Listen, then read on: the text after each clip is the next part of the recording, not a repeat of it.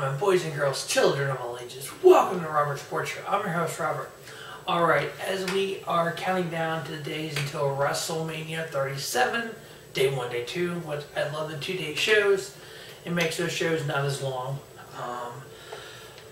We're going to do the best of like we've done every other WWE pay-per-view of 2021. I'm also do a couple other ones. If you check out Robert Sports Show, you probably see the ranking of the Undertaker matches. I love doing stuff about the Undertaker.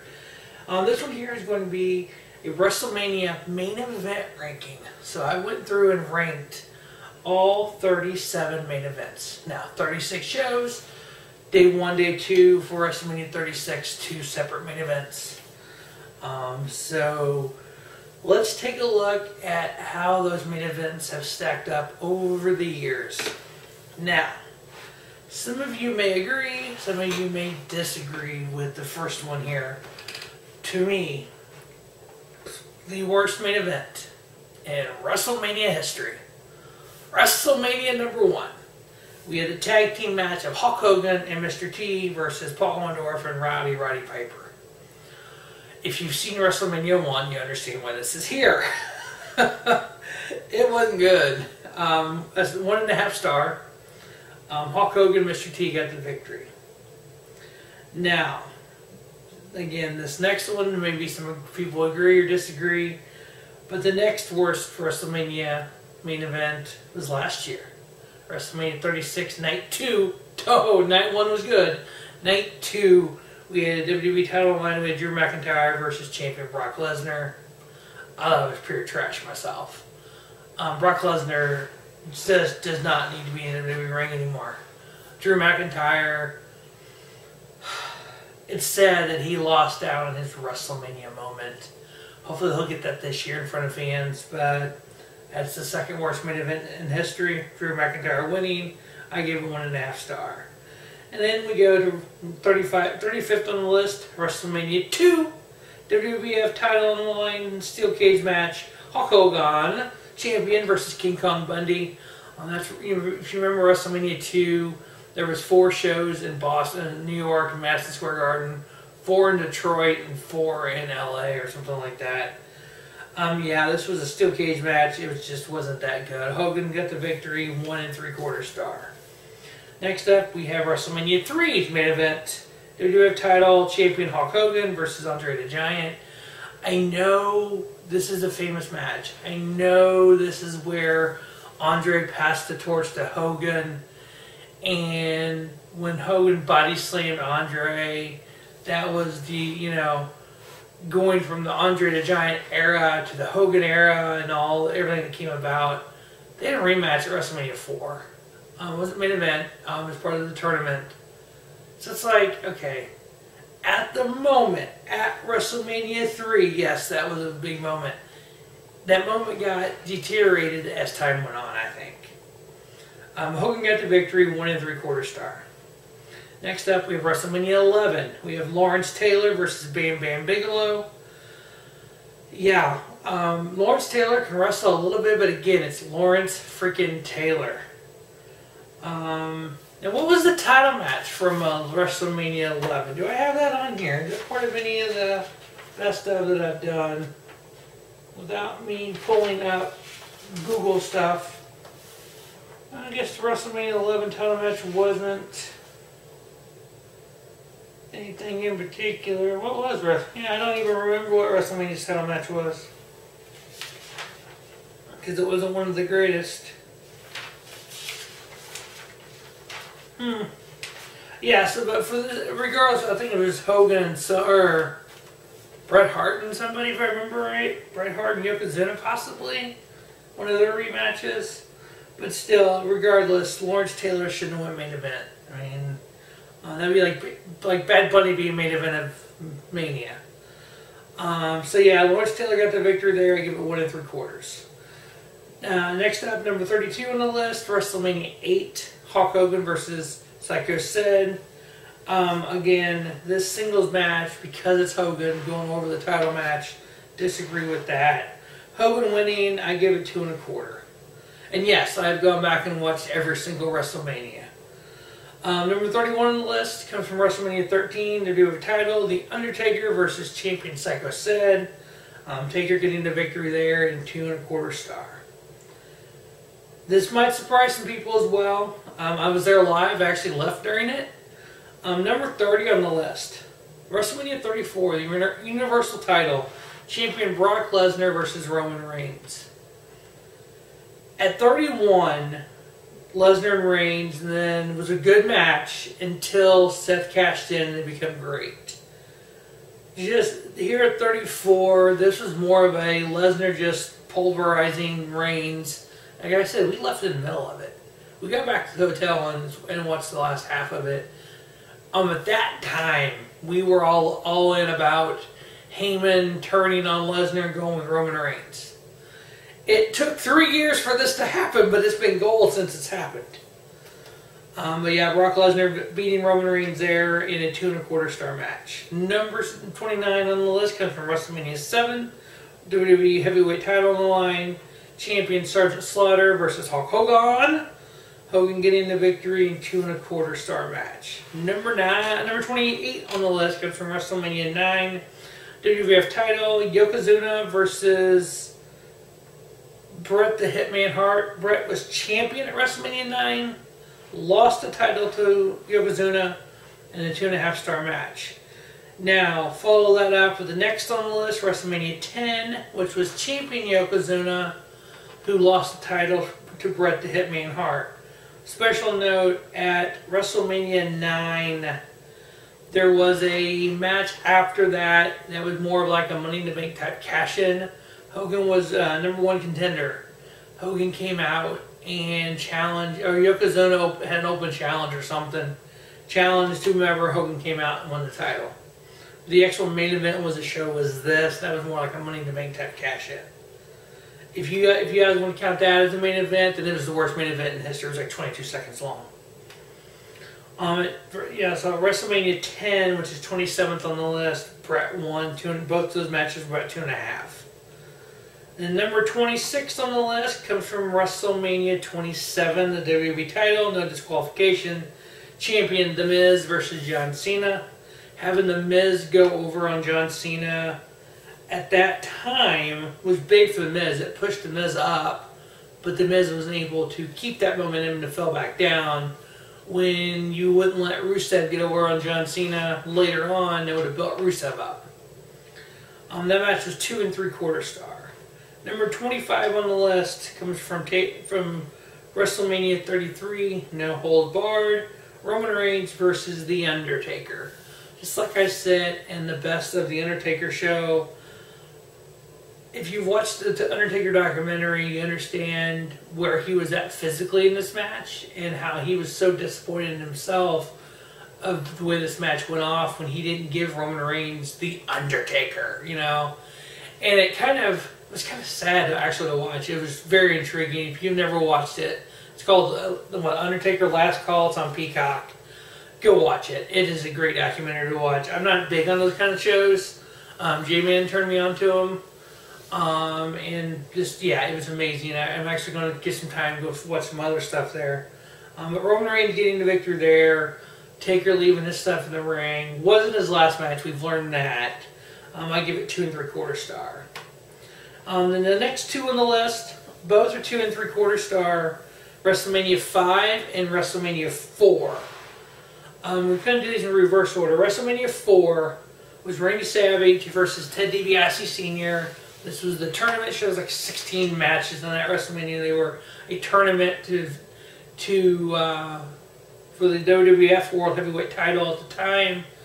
Hogan had lost to Andre in February because DiBiase bought the title from Andre or something, and DiBiase got involved in the Andre Hogan match. So they stripped Andre of the title, had a tournament at Mania. Randy Savage won. Savage held the title for 360-some days, over 1 year. It's like 370 days, something like that. It was like a year and a week or two. To WrestleMania 5, where he actually lost the title to Hulk Hogan. So yeah, having Savage hold that title for over a year from Mania to Mania, which I thought was great. They need to do that now more often. Both of those matches were 2 3/4. Both title changes. Hogan at WrestleMania 5, which is 24th on the list. And then Savage won the title at WrestleMania 4, which is 23 on the list. That brings us to 22 on the list, which is WrestleMania number 25. Again, I was there live. I was at 25, 30, and 34. Champion Triple H versus Randy Orton. Actually a really, really good main event. 3-star. Triple H getting the victory. I remember trying to take some pictures. And I mean, obviously my first WrestleMania, I was really big on that. We're basically side stage. And so we got really good pictures of the stage, but not as good as the ring. Tripp comes up, was posing there with the belt. I'm trying to get some pictures. And this fucking 2-year-old, it wasn't a 2-year-old, it was a funny thing, he was like a 30-year-old guy in front of us. And this fucking title belt, holding it up to show Triple H, like, Tripp, I'm a fucking champion too! And I ended up taking like 2 pictures and said fuck it, you know. And I was fucking the whole way home. 15.5-hour car ride, me and J-Man. I took 2 pictures and said fuck it! It's like, holy hell, we just had so much time, so much fun on that trip. But Triple H getting the victory there. Number 21 on the list, WrestleMania 24, Batista versus Triple H. Evolution members facing each other just like at 25 with Randy and Tripp. Seeing a faction like Evolution, you had Ric Flair, Triple H, Randy Orton, Dave Batista, and they all became World Heavyweight Champions. And they both have, over time, beat Triple H for the title. But here we had Dave winning the world title, Dave Batista. 3-star match. That's WrestleMania 24, number 21 on the list of the best main events in WrestleMania history. Number 20 comes from WrestleMania 16. WWF title on the line in a fatal 4-way. Triple H champion versus Mick Foley versus Big Show versus The Rock. Tripp getting the victory, retaining his title in that fatal 4-way, 3 1/4. Number 19, WrestleMania 32, WWE title, Roman Reigns going up against champion Triple H. Tripp had won the title at the Royal Rumble, which is one of 2 Royal Rumbles for the World Heavyweight title. And then he was screwing Roman Reigns out of it, and then Roman Reigns getting his WrestleMania moment there by winning the title from Tripp. Number 18 just happens to be from WrestleMania 18, WWF title, Triple H versus champion Chris Jericho Y2J. Tripp getting the victory there, I give it 3 1/4. Number 17 on the list from WrestleMania 14, the WWF World Heavyweight title, champion the Heartbreak Kid Shawn Michaels versus Stone Cold Steve Austin, because Austin 3:16 says I just whoop your ass. Stone Cold had to be kind of at the start of when that just shot the hell out of the freaking moon.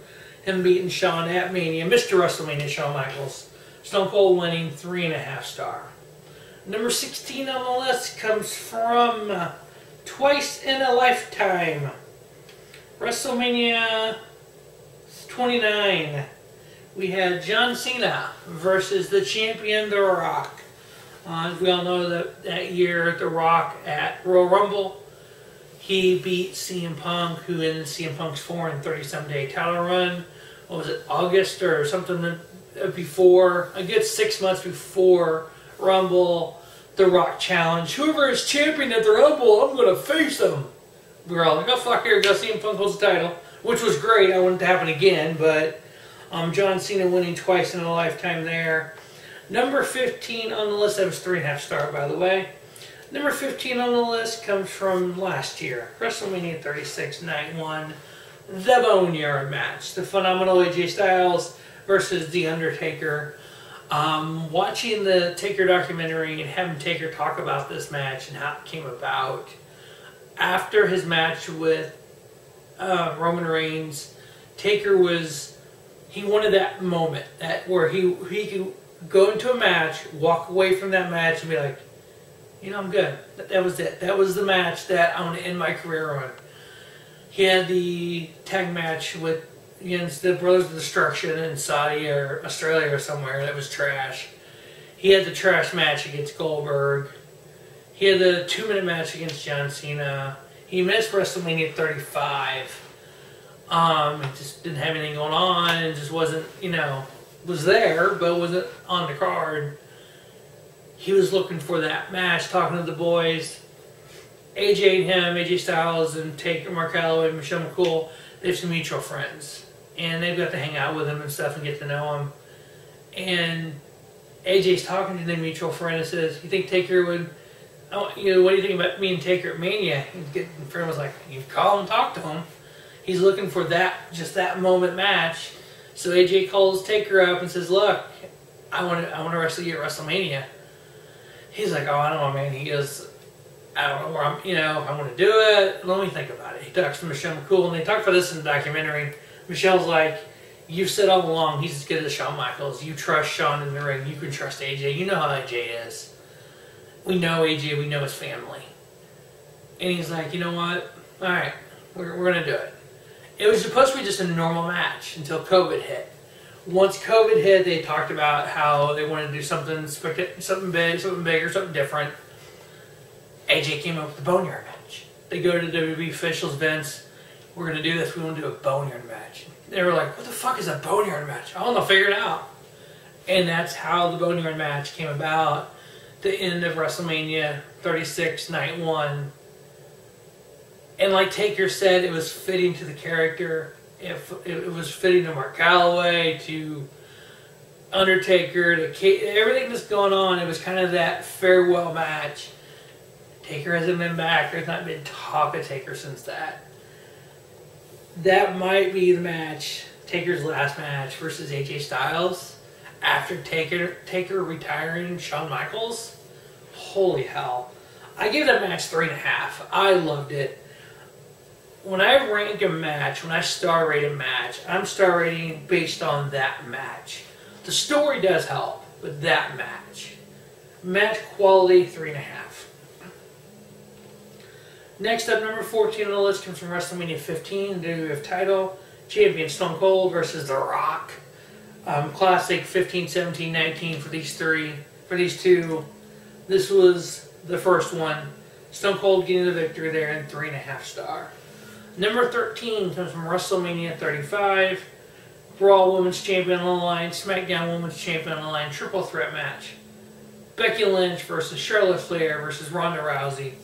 Charlotte's SmackDown title, Ronda's Raw title. Becky Lynch wins both in the first ever women's main event at WrestleMania. 3.5 star, Becky getting the victory there. Number 12 on the list comes from the WWE title. We had champion John Cena versus Triple H at WrestleMania 22. Cena getting the victory, 3 3/4 star match. Number 11 on the list, once in a lifetime. WrestleMania 28, The Rock versus John Cena. They should have left it here. Match was great. Rock won, 3 3/4 star. Number 10 on the list comes from WrestleMania 6, the WWF title versus the WWF IC title, Intercontinental Champion. Ultimate Warrior versus World Champion Hulk Hogan, winner take all. As we know, Ultimate Warrior won that. He ended up forfeiting the IC title, which I think Rick Rude ended up with. But Warrior and Hogan, 3 3/4 star. Number 9 on the list comes from WrestleMania 23, WWF title, champion John Cena versus the Heartbreak Kid, Shawn Michaels. Again, Shawn Michaels is Mr. WrestleMania. John Cena getting the victory here, retaining his title, 4-star match. Alright, and number 8 on the list comes from WrestleMania 24. We have The Undertaker versus the World Heavyweight Champion, the Rated R Superstar Edge. Just like I said in the Taker video, Undertaker should be Mr. WrestleMania. I know Shawn is because some of the high-profile matches and his more title matches. But Taker, 27 matches, 25 wins.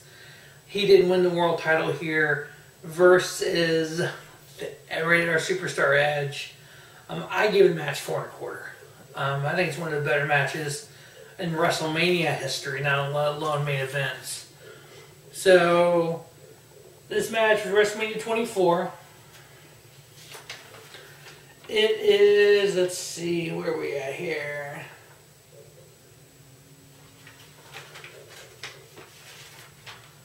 It was the 7th best world title match in WrestleMania history. So, and when I do the best matches in Mania, that'll be on there. So, yeah, that match was great. That match is going to live the test of time. Number 7 on the list comes from WrestleMania 19, champion Kurt Angle versus Brock Lesnar. Yeah, I have a Brock Lesnar match this high. Yes, I was crapping on Brock Lesnar earlier. But at WrestleMania 19, Brock Lesnar could wrestle. He went from a wrestler to an MMA fighter to an MMA fighter trying to wrestle. It didn't work well. Then, yeah, moonsault Brock Lesnar. Almost broke his neck, but moonsault Brock Lesnar. Yeah, versus Kurt Angle. Getting the victory there. Match was 4 1/4. That is a great match. Number 6 on the list comes from WrestleMania 12. Yes, the Iron Man match. WWF title on the line, 60-minute Iron Man match. Champion Bret Hitman Hart. Best there was, best there is, best there ever will be versus the Heartbreak Kid. Shawn Michaels, Mr. WrestleMania. What could possibly be a problem there? It drug ass. If you watch it today, with today's mindset of professional wrestling, it drug ass. At the time, that was the greatest thing in the world. I ended up giving it 4.5 because of what it was. Now, did I rate it a little higher because it was Shawn and Bret? Yeah, probably. Have people tried to redo that match? Because it was a 60-minute time limit draw. 0-0 on the pinfall list. They had a sudden death, 3-minute sudden death. Shawn got 1 pinfall for the victory. Yeah, they tried to redo. You tried to do that match today, nobody's watching it because it was 0-0. You know, there was at Game Changer Wrestling, Fight Forever, on January 30th, they had a 24-hour show. It's on Fight TV if you want to go watch that part of it. They had a Iron Man match for the Synergy Pro Wrestling World title, Jordan Oliver versus Tony Deppen.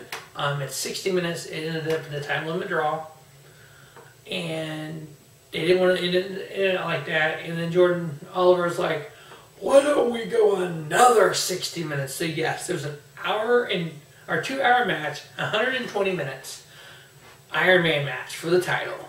Jordan Oliver ended up winning. It's not a bad match if you take out all the bullshit. The actual match itself is great. It's probably should have been like 30 minutes long. I give it a 4-star anyway, but it's a 2-hour match.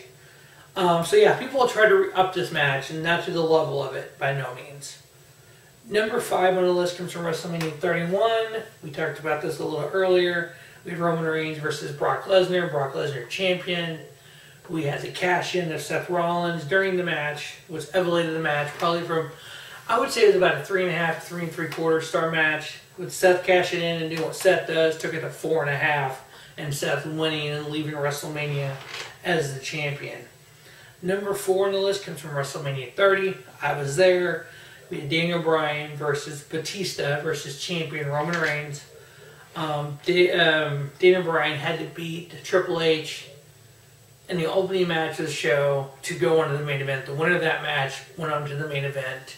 That was like a 20-minute match. It was great. Daniel Bryan won it, gets to the main event, becomes WWE champion after all those years on the Indies and struggling and getting there. He finally became WWE champion. I got to see it live. Got to see Taker lose. I got to see Daniel Bryan, Bryan freaking Danielson win a WWE World title, which is amazing. Number 3 on the list of the best main events in WrestleMania history comes from WrestleMania 17, probably the most iconic show in WrestleMania history. WWF World title, no disqualification. Stone Cold Steve Austin versus champion The Rock. This was the height of the Attitude Era. This is the height of the feud between Austin and Rock. This was kind of the pinnacle of anything that was that era of wrestling. Stone Cold beating The Rock for the title, 4.5 star. Just kind of brought everything in that era. If you look back going, it's like a pyramid. WrestleMania 1 through 17. 17 is the very top, and then you come down. You'll never have the electricity that that match had in that arena and the height of everything. But everything that was here, everything else is like right in here. But yeah, Stone Cold getting the victory there. And then number 2, I think is one of the best WrestleMania main events ever. WrestleMania 20 for the World Heavyweight title, triple threat. Champion Triple H versus the Heartbreak Kid Shawn Michaels versus Chris Benoit. The crippler Chris Benoit in WCW being a cruiserweight, getting to WWE in the late 99, becoming a world title main eventer, winning the world title here at WrestleMania. Then the moment after this, at WrestleMania 20, you had Chris Benoit as world champion. You had Eddie Guerrero as WWE champion. Two just kind of cruiserweights. That's all they really were in WCW. Now they've kind of grown. They're at the pinnacle of it. They're both at WrestleMania, both for world titles. They were friends. They had that embrace in the middle of the ring. That was a good moment for professional wrestling. I know later there was things that went on. We're not talking about that here. We're talking about the match itself. And then the best main event in WrestleMania history came from WrestleMania 36. Streak versus career. I still think 25 match was better. But for main events, this was the best main event in WrestleMania history. The Undertaker versus Heartbreak Kid, Shawn Michaels. Shawn Michaels' career on the line. The match was phenomenal. 4 3/4. I give it the same star rating that I did 25. If I had to go back and re-rate a match, which I'm not going to, that opens a Pandora's box I don't want to get in the middle of. 25 probably should have been 5-star. I didn't do 5-star matches until a few years ago. Everything was 4 3 is the most I would do. This match here was definitely a solid 4 3, 4 3/4. Some say it was better than 25. As in the Paul's Dungeon during these shows, the Paul's family, we think 25 was better. We were at 25. Maybe that's it, but I've rewatched 25, and 25 is better. But that is going to wrap up the best main events in WrestleMania history. Stay tuned to the Robert Sports Show for the preview for WrestleMania. Check out the NXT best matches and the NXT Stand and Deliver preview. As always, thanks for watching the Robert Sports Show. Don't just have a great day. Have a spiffy day. Robert Sports Show, your YouTube leader in sports talent content.